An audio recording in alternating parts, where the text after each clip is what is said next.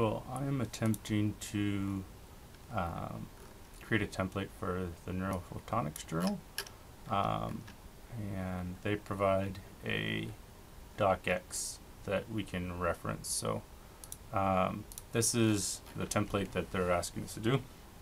And I'm going to show kind of the process I went through to try and get this to work in, with officedown. So there's quite a few different styles that are being called. So once I launch this, I have the document stored in my my styles folder, and I go through and I call custom styles. So if you click on the top here, you can see that article title is the style that's being called, which is what I have here. And then it goes through author names, author affiliations, and there's a couple other different styles here. Heading 1 I won't need to specify, so if we copy this right here. So now that I've kind of got something started, I just knit, and I'm going to see if things kind of add up with the template we have right here. So I do see some errors.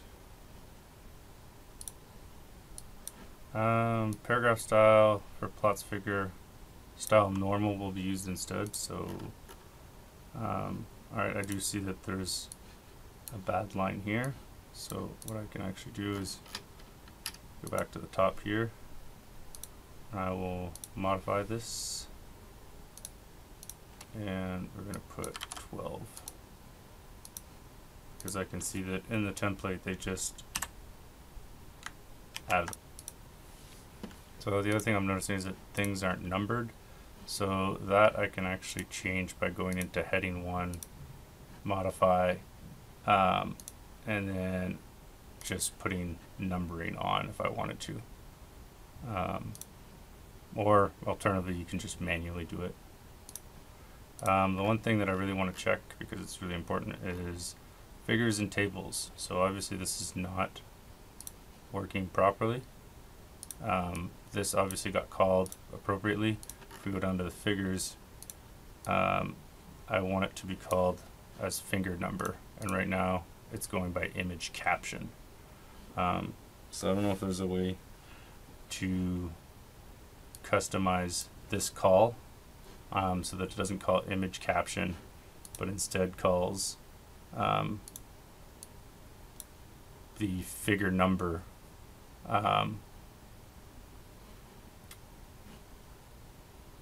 style.